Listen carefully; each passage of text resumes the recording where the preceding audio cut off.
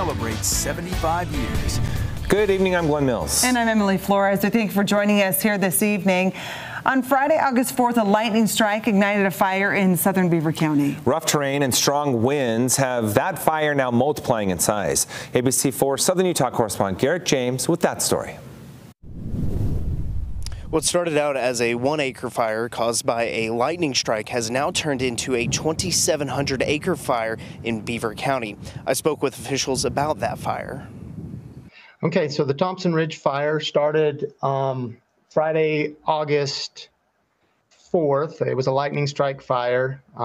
It's a relatively high elevation in some deadened down timber, and it has grown from what was called an acre the middle of the morning on Sunday the 6th to current acreage is at 2,700 acres.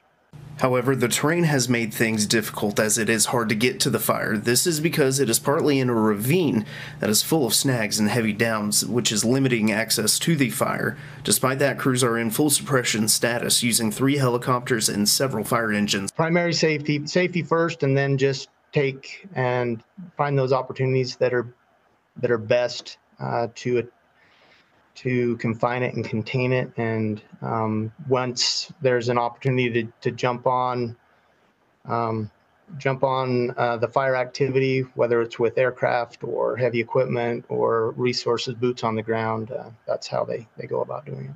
However, the terrain has made things difficult as it is hard to get to the fire. This is because it is partly in a ravine that is full of snags and heavy downs, which is limiting access to the fire. Despite that, crews are in full suppression status using 3 helicopters and several fire engines on the fire. They did know that there was a lightning fire on that night. Again, but with access, there weren't any boots on the ground as far as right on the fire. So yeah, it's that access becomes can be a real I don't want to say hindrance, but it's an element of the opportunities that firefighters have to safely engage these type of incidents. The Thompson Ridge fire, as of 2 p.m. this afternoon, was still at 0% containment and is proving to be a difficult fire to fight. David tells me, thankfully, nobody and no structures are in harm's way as of this point in time. However, we will continue providing updates as we receive them. In southern Utah, Garrett James, ABC4 News. All right.